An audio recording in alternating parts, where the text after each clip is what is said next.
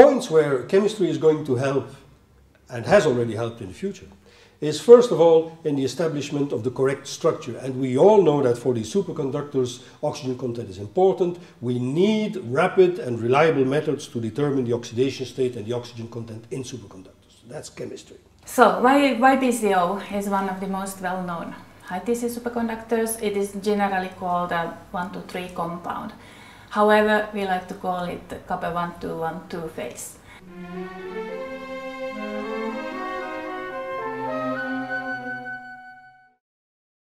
The reason is that there are two types of copper atoms crystallographically in different positions. Copper 1 atoms are in copper-oxygen chains in the charge residue portion of the structure, and then we have a copper 2 atoms in CO2 planes, in superconducting CO2 planes. These high-TC materials are oxides. They of course contain oxygen. And we shall see that the oxygen stoichiometry of the oxide is an essential issue. Depending on the amount of oxygen, the properties can change drastically. When we change the oxygen content from 7 down to 6, the valence varies between 2.5 and 1.5 and in a linear way. This is quite different from the situation for the copper atoms in CO2 planes. It's not linear, but there is something like this. What is very interesting to observe is that TC seems to behave exactly in the same way. So from this, the very straightforward interpretation is that for the superconductivity, the whole doping level or the copper valence in CO2 planes is most crucially important. So even though we have different types of layers in high-TC superconductors, so always the oxygen content in the superconducting CO2 planes remains constant, and all the changes in the oxygen content occur only in the charge residue block from the chains. And this is rather important, because now we can keep the coordination sphere around the copper atoms in CO2 planes constant. We all the time have the same coordination for all the copper atoms in CO2 planes. And it seems to be important for the localization of charge in these planes. Coulometric titration of oxygen.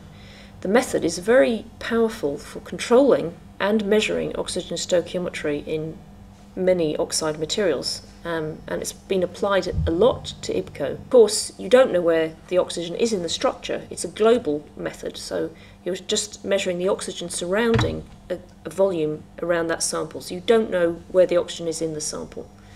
If you are dealing with YBCO 6, then the chains are empty. If you are dealing with YBCO 7, then the chains are full. What happens when X is in between 0 and 1? It means that in the chains you have vacancies of oxygen and you have oxygen. The order of oxygen and vacancies only in the chains of YBCO. Imagine that along these you have fragmented chains, then vacancy, then fragmented chains. So the black points are the copper. So here is a fragment of chain, here are vacancy, and here starts again another fragment of chain. From a copper point of view, there are 3 copper. We call copper 1 means the chains. Copper 2 means the copper and the planes. So this copper 1 has 2 vacancy as first neighbor, but it still coordinates to the apical oxygen which is above and which is below. This copper is the end of a fragment.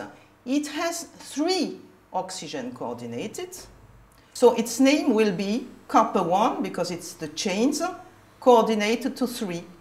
The third one, it has the 2 apical oxygen but no vacancy. How one can resolve all the line of nuclear quadrupolar resonance. Spectroscopy is related to electrostatic interaction of the nuclear spin with all the charge surrounding. The charge may be the ions or the electrons. From superconductivity point of view, I would say that NMR, spin lattice relaxation time, was the first experimental confirmation of the BCS theory. For YBCO, with natural abundance, we have two isotopes, copper 63 and copper 65. On the figure are represented only two sites, copper 2, which has two vacancies as first neighbor, plus 2 oxygen, and copper 3, which is the end of a fragment. As we have two isotopes, instead of 2 lines, we have 4 lines. Third, copper is out of the range of frequency shown on that figure. For YBCO, with the same content of oxygen, the metallurgy of the preparation can give you different samples depending on the ordering of these oxygen and the vacancies and all the chains.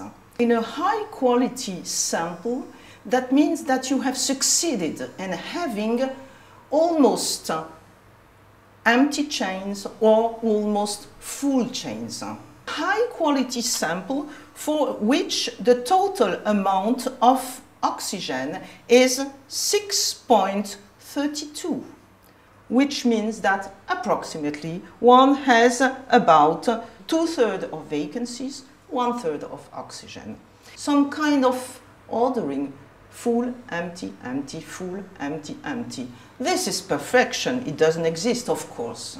This oxygen content is just at the beginning of the superconducting dome in the electronic phase diagram. So this sample has a very, very low TC, even no TC. It's just at the starting.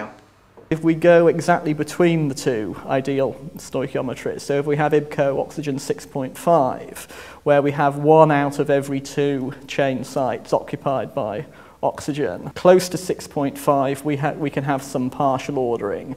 If we're a long way away, say at 6.1 or going the other direction at 6.9, then there's not really much evidence, or at least it's very difficult to know whether the oxygen defects are ordered or not. So that certainly at oxygen 6.9, which is the most common superconducting composition for YBCO, YBCO is not the only combination of yttrium, barium, copper and oxygen that exists.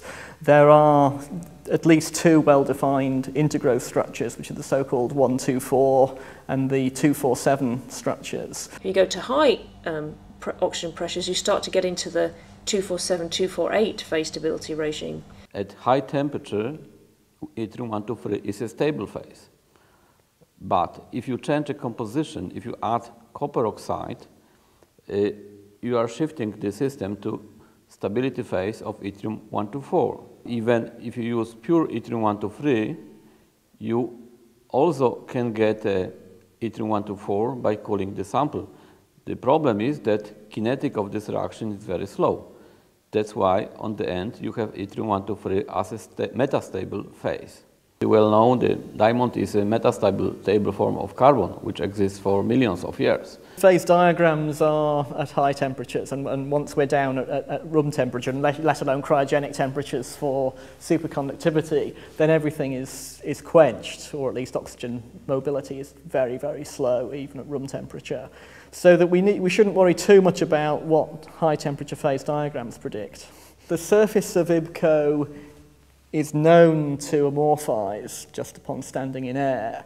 And between the amorphous layer and the YBCO, we can start to have intergrowths perhaps of other structures. It may well be, and it's not yet known, that this is the mechanism for YBCO's decomposition.